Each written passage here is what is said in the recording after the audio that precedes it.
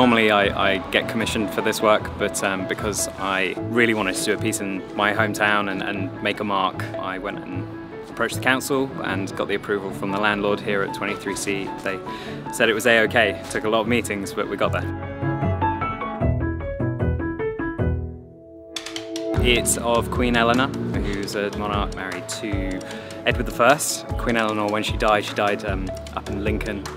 And when they had to bring the body back down to London, they stopped off on the way. And everywhere that they stopped, they erected a cross.